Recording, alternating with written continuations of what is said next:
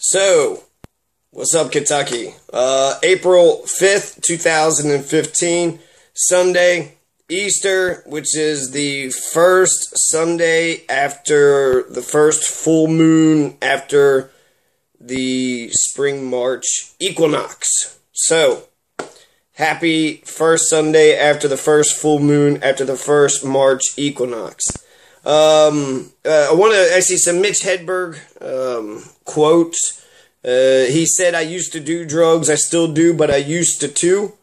And he also talks about how he orders the club sandwich all the time. I order the club sandwich all the time, and I'm not even a member, man. I don't know how I get away with it. Beware of any comedian who writes for half an hour and then tells you they have 30 minutes of new material. So anyways, that's let's get serious for a second. Enough playing around. I have lots of things I need to talk about. So, first of all, you know, some people be like, "Oh, you're wearing the wrong shirt." Well, I'm Kentucky through and through, so Louisville is just as important as Lexington, Covington, Newport, Bellevue, Dayton, Bowling Green, Pikeville, right? Just as important. It's whatever is in, you know, the boundaries of Kentucky. Everything that's in the boundaries of Kentucky, I think, is the greatest thing in the world, okay? So, I guess my Kentucky nationalism has been pretty brainwashed through and through. But if we want to get serious, you know, I don't even care for Patino. I think shake things up. Let's get a new coach in there. I didn't like what he did with Shane Behannon just because of cannabis. So, you know, they want to sit there, the whole UofL and UK thing with all the basketball programs.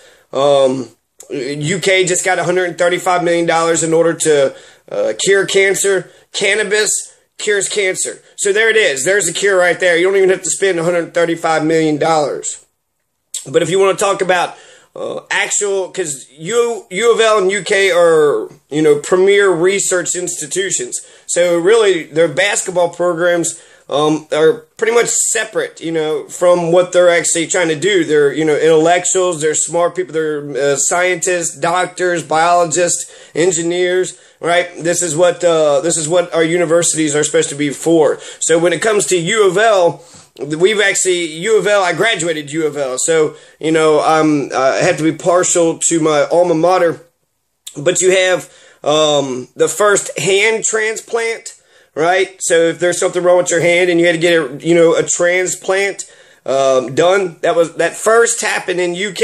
It was in 1999. The first heart transplant, if you need a new heart, right? That's UofL. That came out of UofL.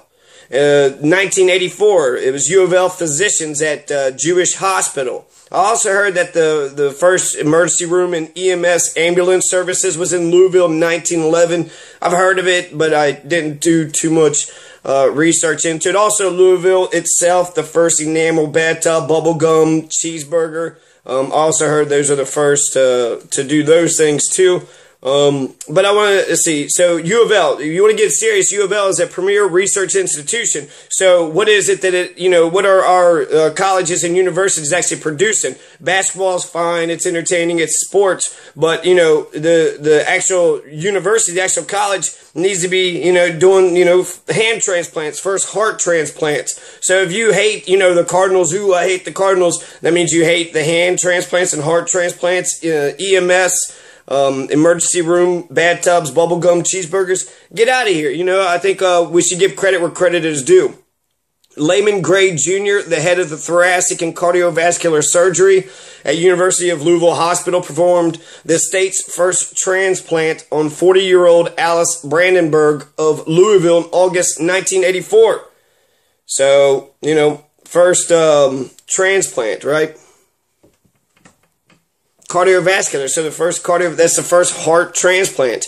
And now Gray is the executive and medical director at the Cardiovascular Innovation Institute.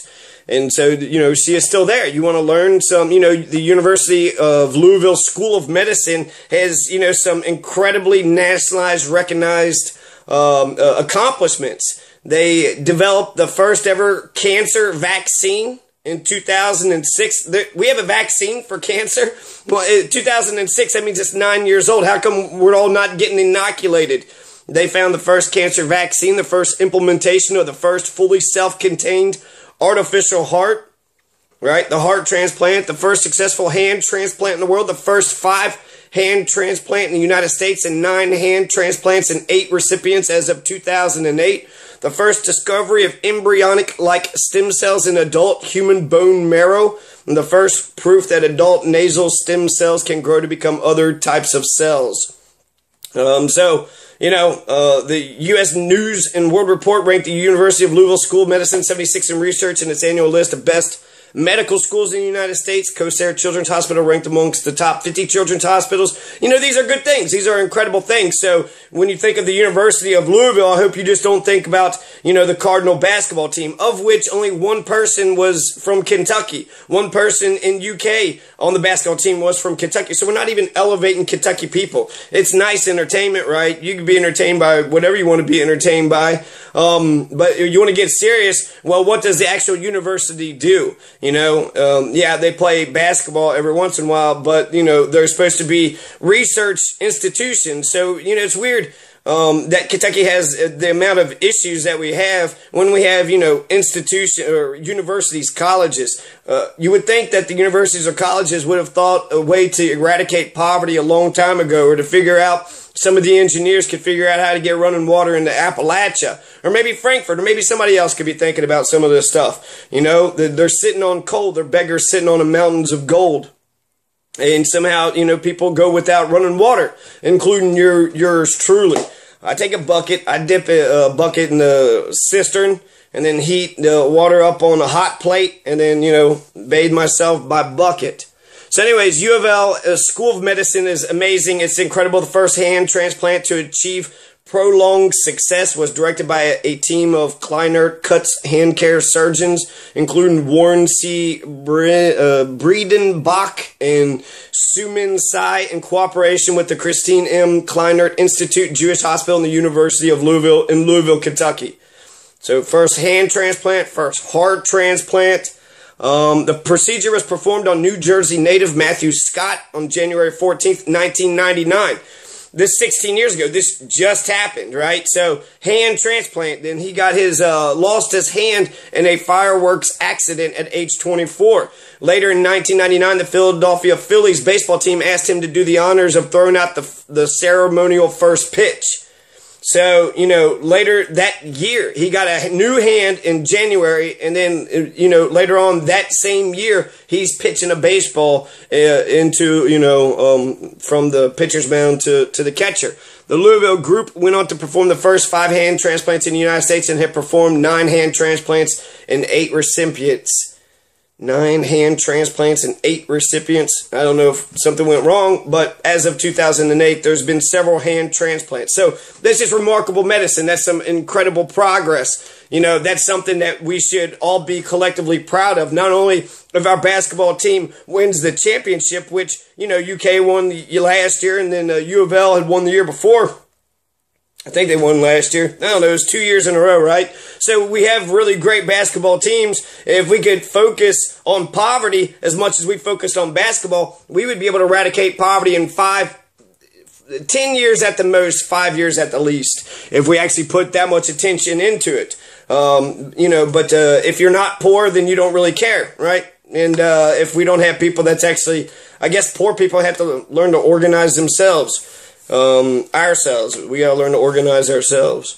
So, Layman Gray, MD, he's, the Jewish hospital chair in cardiovascular surgery, still working at UofL. Go check him out. The first heart transplant in Kentucky was 1984, and then he also did the first bridge to heart transplant after the use of a thoracic ventricular assist device in the United States, which is harder to say than the first heart transplant, but that's, I'm sure, a notable achievement too. The first bridge to heart transplant after the use of a thoracic biventricular assist device in the United States, 1985. The first libertarian candidate for sheriff is Ronnie Lee Smith. The way people become distinguished, the way they become notable is, there's lots of different ways to become distinguished. But Layman Gray, MD, I think that's an incredible way to become the first heart transplant. Can you imagine, till the day he dies, he could say he had the first heart transplant, the first successful, long-term heart transplant. So that's just, UK lost last night, and that was the Final Four. So there's only one more game left. So close. They made it farther than UofL. When UofL lost, I was pulling for UK, but they didn't win. So now it's time to get serious, right? Now it's time to look at Kentucky politics. Right now you have a governor's race that's going on. You have 8 candidates that's in the race. You have a treasurer's race, a secretary of state race, and a commissioner of agriculture race. And so let's actually go through those, and then I got some news headlines coming up after this. But for right now, we're gonna do some learning. Okay. In fact, I think I'm gonna even take notes while I'm speaking here. I get this from Ballotpedia, Kentucky State Executive Official Elections 2015. You got governor, lieutenant governor, commissioner of agriculture, treasurer, attorney general, secretary of state, and auditor. So right now you have there's the primary, which happens in May. That's when the Democrats amongst themselves choose who they want to be their candidate. And then the general election, where it's the Democrats versus the Republicans. Now, you also got some independents that jump in there. So, there's some, and that's good. I think we should have way more than just a two-party dictatorship.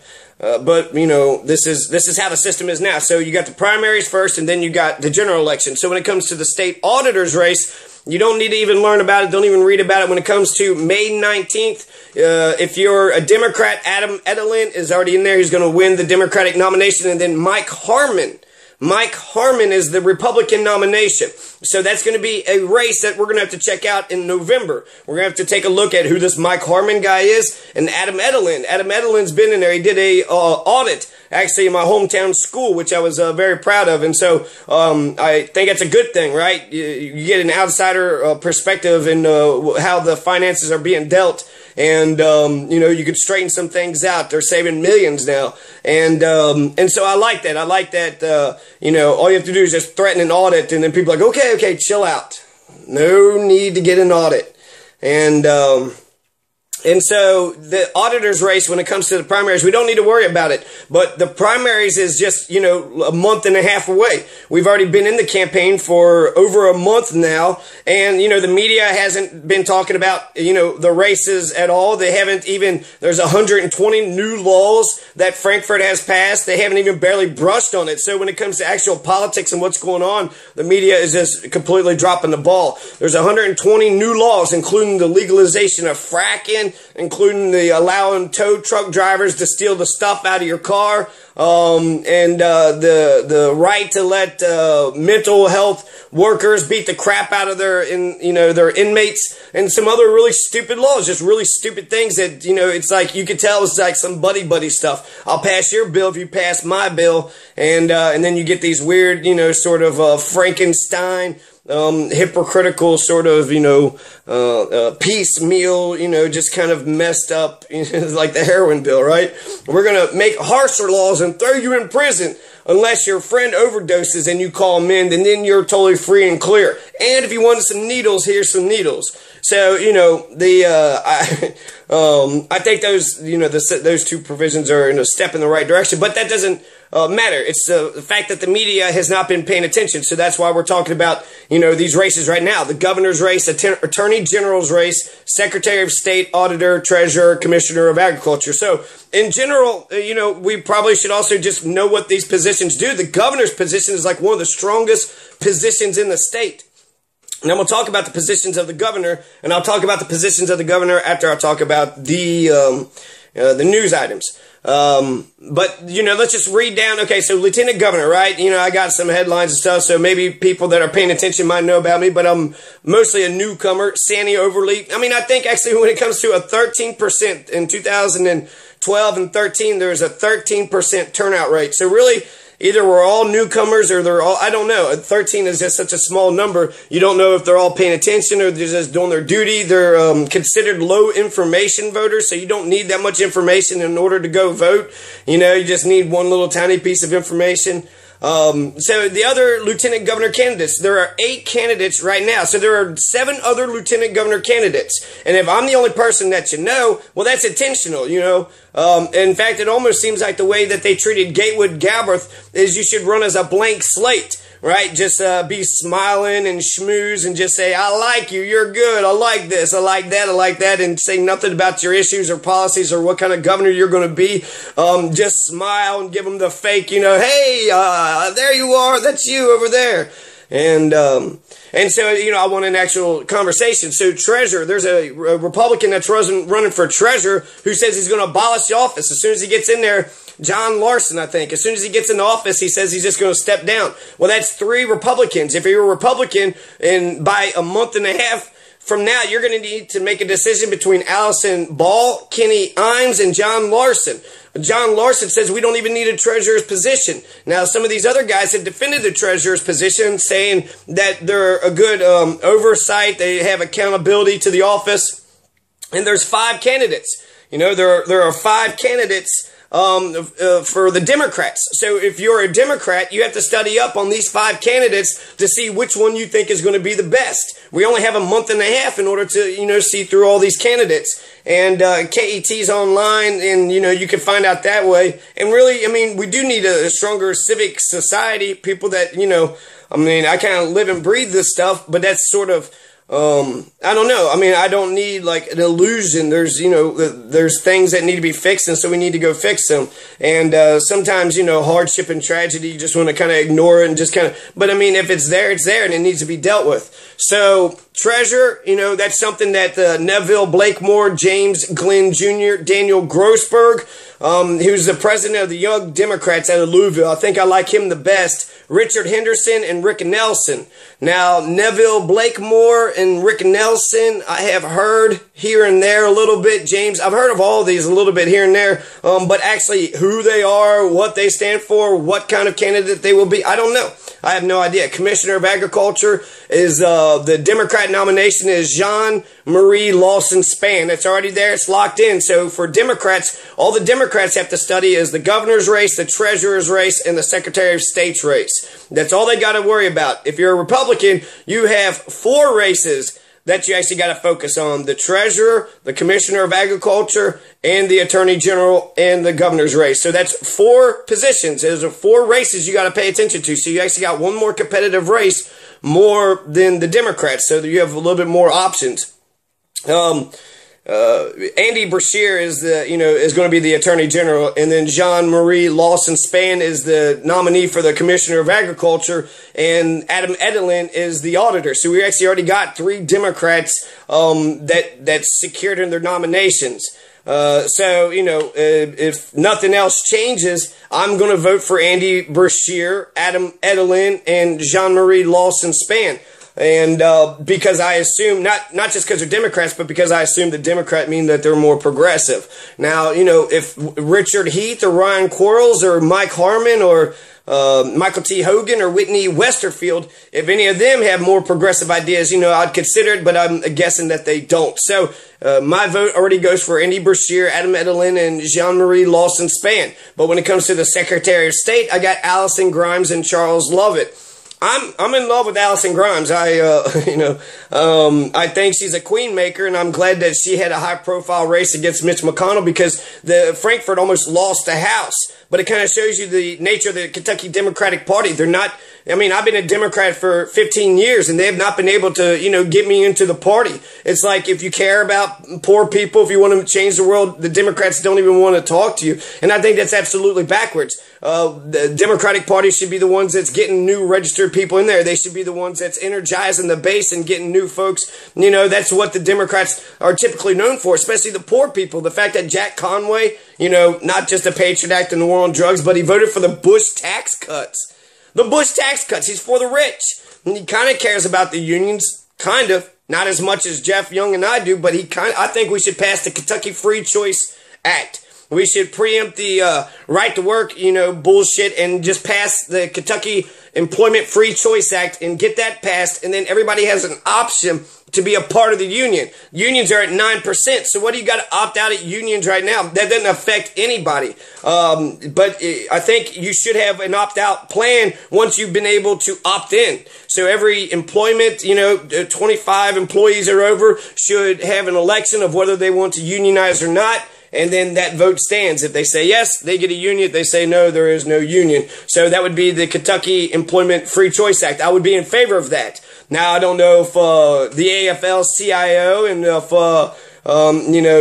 John Yarmouth, I guess they don't like that. They don't like the unions. They don't like labor movement. But I think that's essential. It's going to be about the economics. It's all about the economics. And it's not just about bringing corporations into Kentucky. That's a part of it, but it's one small part of it. We can't wait for, you think Walmart, if Walmart just came in here everywhere, they would save us. Walmart would give us a bunch of, minimum wage jobs, and that would help some of us. But that doesn't help all of us. And then, frankly, it's a minimum wage job. What helps us better is if we can actually develop ourselves, small business, entrepreneurs, start our own things. Industry has one role. Corporations, steel plant, NAS, just like expanded, millions of dollars, $150 million expansion. $1 million expansion. So that's, that's really good. That's a great industry. And so that provides really good jobs. And, but that's only one part of it, right? We got to develop ourselves. Not everybody has, manufacturing base, around. In fact, it's kind of slipping, but it's still here. So we need to protect that's still here, but we also need to work on the next step. There is outsourcing. And so, the Chinese people and Mexican people can put together all these, iPhones and tennis shoes so much cheaper than what an American will do. So either we have to start building stuff here and accepting that we're not going to make as good stuff and it's going to cost a little bit more, or we're going to have to just develop the next step and evolve. Where do we go from here? So that's Jack Conway and Jeff Young are the two Democrats. So we have two Democratic candidates, and then you got Sandy Overly and then, yours truly, Johnny Masters, who's running with Jeff Young. And so with Jeff Young and Jack Conway, you only have two choices if you're a Democrat. If you're a Republican, you got four choices. And that's Matt Bevin, James Comer, Will T. Scott, Hal Heiner. I've already got those names memorized. I've actually seen them speak. I've talked to them a little bit. The lieutenant governor candidates, Janine M. Hampton, Chris McDaniel, Rodney Coffey, Casey Crosby. Kentucky, do you know these people? Do you know any of those people? I'll read their names again. Janine Hampton, Chris McDaniel, Rodney Coffey, and Casey Crosby.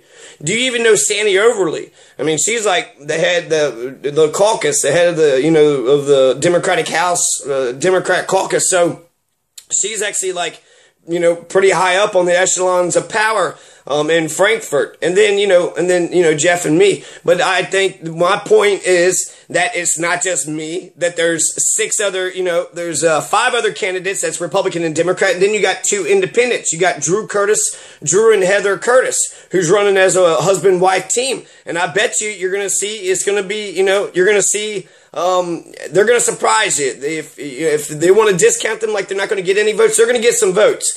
That other guy just jumped in, the guy who's Gatewood Galbraith for now, and then he's going to change it back afterwards. I think he's making a mockery, really, of changing your name. If you change your name, you should have a legitimate reason, and it should be like, forever. You should become Muhammad Ali, Ashley Judd, or Gerald Ford. That's who your name is, and then you just stick with it with that. You can't be playing, and then you are prostituting the name. He says that he wanted to warm up Gatewood's grave, so, I respect him for that. He got headlines, and then people were talking about Gatewood again, so that's all good stuff, but the fact that he's going to change it back, after the election, I don't know. I mean, it'd be interesting. I guess we'll see what name he has to get 5,000 signatures.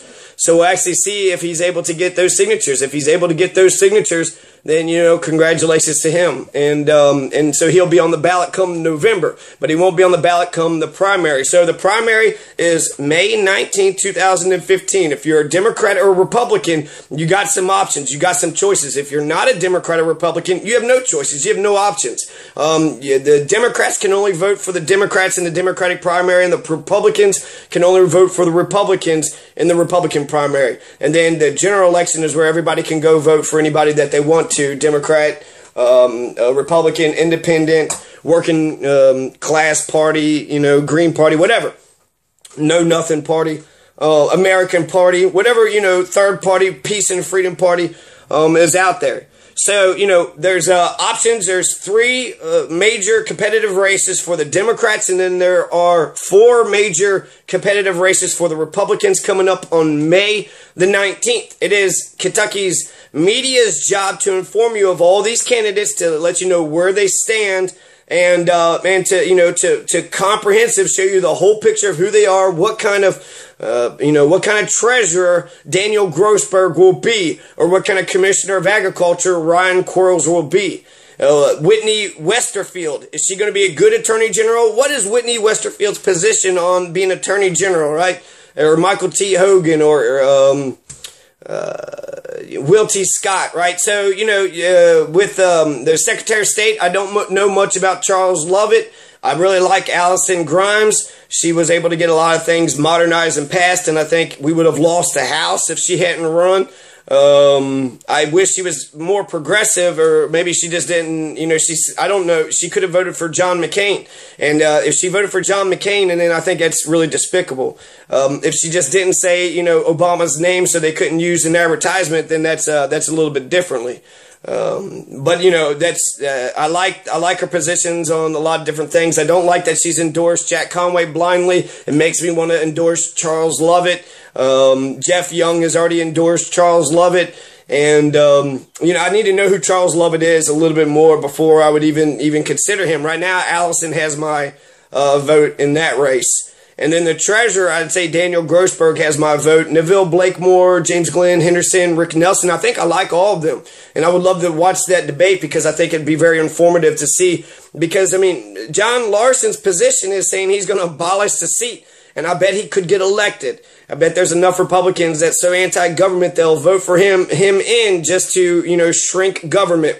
So small you could drown it in a bathtub. So John Larson is, basically saying, what's the point of having a treasurer? So now all these other guys have to sit there and say why you need a treasurer. In fact, actually, you should actually defend, why do we need an auditor and state, Secretary of State? Secretary of State are the ones that, deal with the elections. And actually, there's a whole bunch of responsibilities for each one of these. So, the civics, there's an education factor there. I think in the education system, we should be taught what the auditor, Secretary of State, Attorney General, Treasurer, Commissioner of Agriculture, which I guess is the farms, right? He's got to deal with the farms. And then the auditor, I guess, goes around auditing people. Attorney General interprets the laws. Governor is like the king of Kentucky.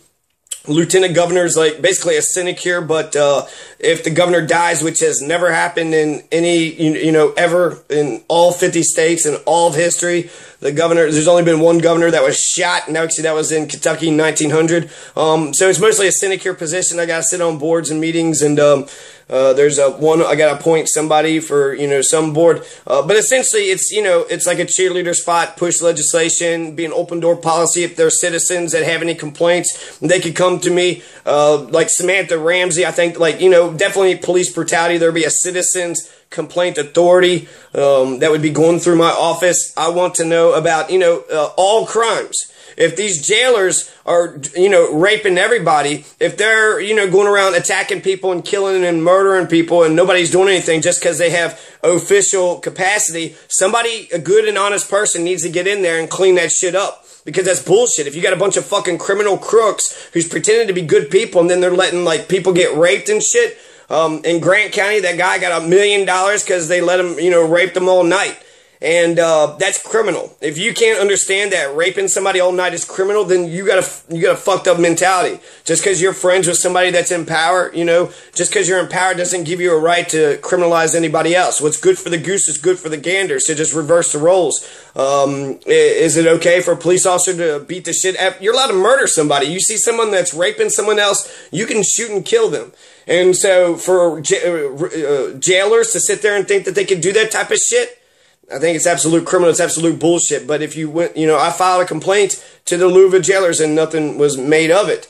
And, what the fuck? What the fuck? If I don't have a library book, I have to go through, I have to drive fucking 4 hours, 2 days. They already took $130 out of my pocket. And then there's, there's a $30 fine for the book, which if they would have given me a notice, I would have been able to pay it a long time ago. And, And so I have to go through all this fucking bullshit over a goddamn fucking library book. But if you're a cop who kills Samantha Ramsey, if you're a Louisville jailer who rapes the inmates, if you're someone who goes around assaulting people, no crime happens, there's no charges, you don't go before the judge, nothing happens to you, bullshit, you're a criminal. And actually, that shit shouldn't matter, you know, even if they have like qualified immunity, that shit should just matter for when they go before the judge. This is a person here that, you know, has 5 rape complaints on him. This officer here has, you know, 5 brutality charges on him. This, you know, person here has, and that should be, there should be a running record of all their crimes. You know, that's bullshit. It's absolute bullshit that people think that if you have a badge, that somehow if you have power, that you could get away with criminality. No. There's, you know, no violence, no rape, no stealing, no murder. Can we agree on those 4 things? Please? Can we have a civilization here? Can we actually start to have a civilization? No murder, no rape, no, violence, and no thieving. Those are like 4 big ones. There's lots more. The golden rule, doing to others, you have them doing to yourself. And then justice is an eye for an eye. So really, it's just logical, right? Someone takes $100 from you, you get $100 worth of justice from them. And you know, someone's nice to you, you're nice to them back. It's just, you know, it's really common sense. So there's Michael T. Hogan, Whitney Westerfield for the Attorney General, Allison Grimes versus Charles Lovett, the Secretary of State for the Democrats. Michael T. Hogan and Whitney Westerfield were Republicans for the Attorney General. The Treasurer, there's 8 people that's running for Treasurer. There are more Republicans and Democrats aiming for the Treasurer's seat than there are going for the Governor's seat. Neville Blakemore, James Glenn Jr., Daniel Grossberg, Richard Henderson, Rick Nelson going for the Democrats, Allison Ball, Kenny Imes, and John Larson are for the Republicans. Richard Heath, Ryan Quarles are gunning for the Commissioner of Agriculture. And then you have Hal Heiner, Will T. Scott, James Comer, Matt Bevin, Jack Conway, Jeff Young, Gatewood Galbraith, Drew Curtis, who's the governor candidates. I don't know who Gatewood Galbraith, the number 2, the second Gatewood, I think Newman, Gatewood Galbraith Newman. I don't know who his running mate is. I think he did actually name somebody. He did. And her name is Elizabeth Anderson. So Terrell Wayne Newman is Gatewood Galbraith 2. So Elizabeth Anderson is the lieutenant governor candidate that's going to be running with him, independent. He says he wants to warm the grave. It's not to try to win the thing. So I don't know. I think I welcome his voice just like I would welcome anybody else's voice. I don't like how he's prostituting the name, but Gatewood is a remarkable person. Joe Girth, I bet that pissed Joe Girth off to no end. Joe Girth has been shitting on Gatewood his entire life, and now look, Gatewood Galbraith is back from the dead. You gonna make fun of him again? A perennial fucking candidate, you fucking assholes? Remember how y'all shit on him his entire fucking life? And what did he say about you guys? He said, fuck you, you know, fascist sons of bitches. Fuck you, pharmaceutical, transnational, you know, corporate elites, you know, sons of bitches or something. But fuck you, fascist assholes. And all you fascists are bound to lose. All you fascists are bound to lose. So, that's my take on the election right now. So the Kentucky's media should be telling you about all these issues. They should be telling you who, who they think is the best candidate, who they don't think is the best candidate. And the Kentucky people should be talking about all this. And we should be, this definitely should be taught in schools. The positions. What do they do? These are supposed to be people that are for us. So if I have an issue about agriculture, the Commissioner of Agriculture is going to help me. Secretary of State, are they going to help me do some things? The Attorney General and the Treasurer and the Auditor and the Governor, what do these people actually do for me? I think that's a very important question. So, I'm going to cut this off here. Coming up next, and I'm going to finish this out, I swear, the second coming by Yates, and then I'm going to do, just some pieces of news that actually came up. Something fascinating that just happened. You have the KKK is marching in Maysville. They're coming out of the Dry Ridge. Dry Ridge has been producing Ku Klux Klan members, and they're in Maysville getting with neo-Nazis and these hate groups. We're starting to see some hate groups rear their ugly ass head. And big shocker, you got Mitch McConnell's talking about war on coal and Obama this and Obama that and how he's an asshole. But basically it's a Southern strategy. He knows there's a bunch of racist people here, and he's been spreading this race hatred. So big shocker that the Ku Klux Klan is going to, rise up out of this fucking bullshit hatred. And fuck them. I'm actually, the article that I read about them were the Courants or the Coutants. And they were, I'd work with them with the Mason County beat. If they would have kept me, we would have actually been profitable, but they wound up losing. They wound up going out of business. regardless, you know, there's KKK hate in Maysville, and it's bullshit. Someone's honking out there. Probably not for me. So, yeah, I'm going to cut this short. But coming up, some news items, William Yates, and then the powers of the governor. The powers of the governor. There's 20 different departments in the governor's chairs. 20 different departments. And that means that's 20 departments that should be helping you, Kentucky citizen, man, woman, child. All 20 departments, all these people, the Commissioner of Agriculture, Treasurer, Attorney General, Secretary of State, and the Auditor, and the Governor and Lieutenant Governor should all be doing something for you. So if you see any of these candidates and they say, hey, I'm a candidate for whatever, they say, well, what are you going to do for me? And you should answer them. You should have an answer. You want me to answer it? Well, I will institute the Sweden's trash to electricity program on day one. Sweden has a program where they take trash and they burn it in an incinerator and they produce electricity. You get rid of the trash in the landfills, you make a use for the trash instead of just polluting, and you're creating electricity. What's not to like about this? You're using waste and garbage in order to create electricity, and you know, my electric rates are absolutely through the roof. So that's a good idea to have, you know, other alternative energy programs. I'd like some solar panels on my rooftops too. But you know, first things first, Sweden's trash to electricity program would be instituted immediately. It's just common sense. It's actually stupid if you're not doing it, and I don't know why we haven't been doing it. And you know, any good idea, it doesn't matter whose mouth it comes out of. A good idea is just a good idea. And in the great pool of ideas, the best ideas should prevail. So I'm Jonathan Masters, candidate for Lieutenant Governor, and it is now 6:36 p.m. on this day, Easter, which 2 days ago, Ronnie Lee Smith actually just died. It's a happy high fructose corn syrup day, aka happy enzymatic conversion of D-glucose to D-fructose day. Right. Tomorrow, Daddy Bush's U.S.-Iraq Persian Gulf War ends. So he actually ended the war tomorrow, April 6, 1991. And the patent for high fructose corn syrup was actually founded on today. So I'll come back and I'm going to tell you about the news pieces, and I'm going to tell you about the power of the governor. So thank you.